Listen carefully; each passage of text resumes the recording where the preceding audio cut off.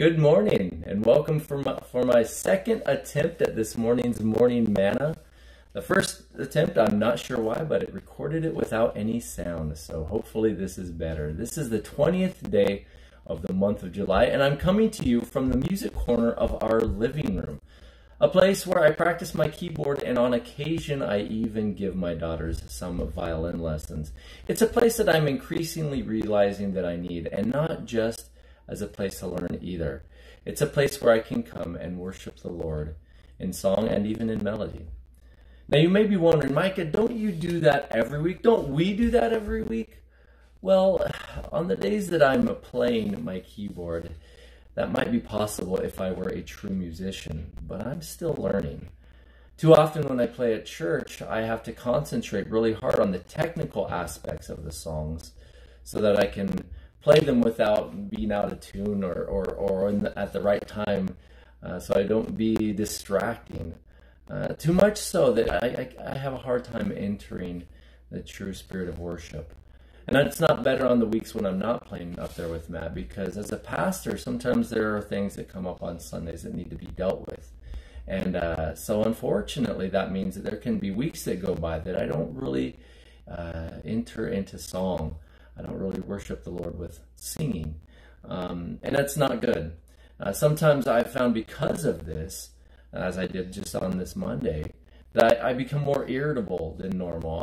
My fuse is a little shorter than it normally is, and I've come to realize that this is because I need to worship the Lord in song.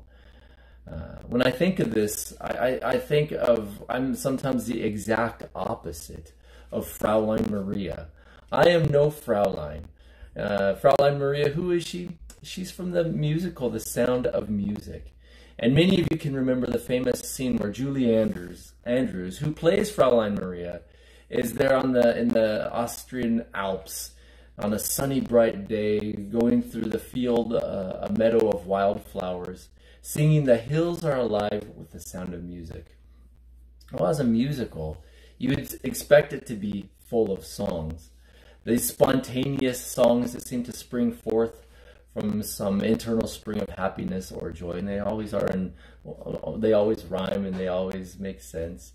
That's great in Hollywood, but is real life the same? I kind of don't think so, unless you're a kid.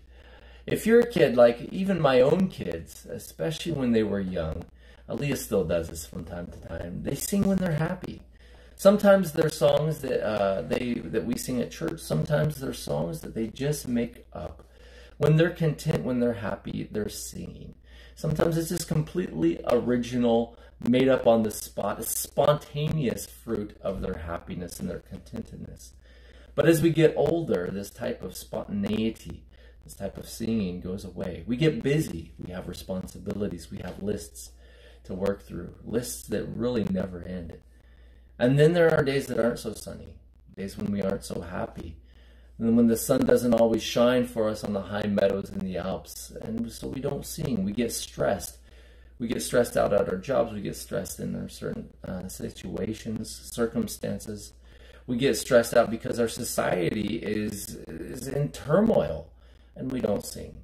But if you remember the song, in the days in which Fraulein Maria sang her song, they weren't particularly perfect either.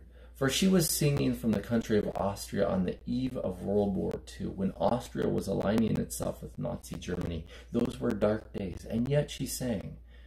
Now, I'm not saying that we should take our cues from Hollywood musicals, but we should take our cues from the Bible.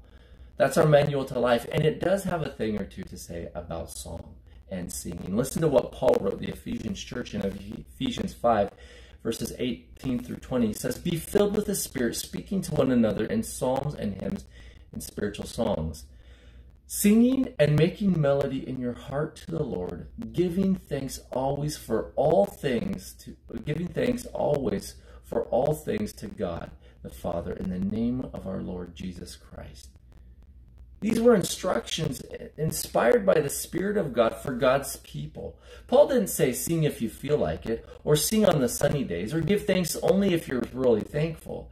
He said giving thanks always for all things, a discipline, if you will, to God the Father in the name of the Lord Jesus Christ. The writer of Hebrews would say in Hebrews 13:15, therefore by him let us continually offer the sacrifice of praise to God. That is the fruit of our lips, giving thanks to his name. Not just when it's easy or not when it's just nice, bright and sunny.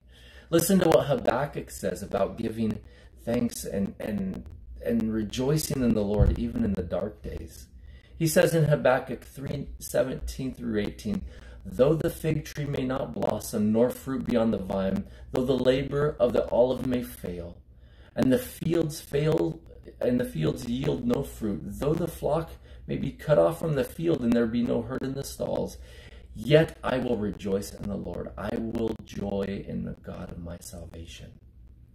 Many of you know the famous words of Nehemiah 8:10 that says, the joy of the Lord is our strength. But the context of that verse is very interesting because it was given in the context of weeping. Because the book of the law had found when they returned to rebuild Jerusalem and the temple, when they read the book of the law aloud, when the people heard what God required of them and what he wanted of them and for them, they recognized that they were so far from fulfilling God's law, and they wept.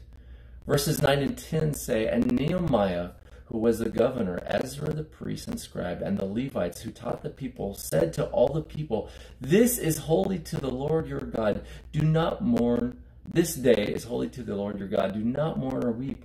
For all the people wept when they heard the words of the law. Then he said to them, go your way.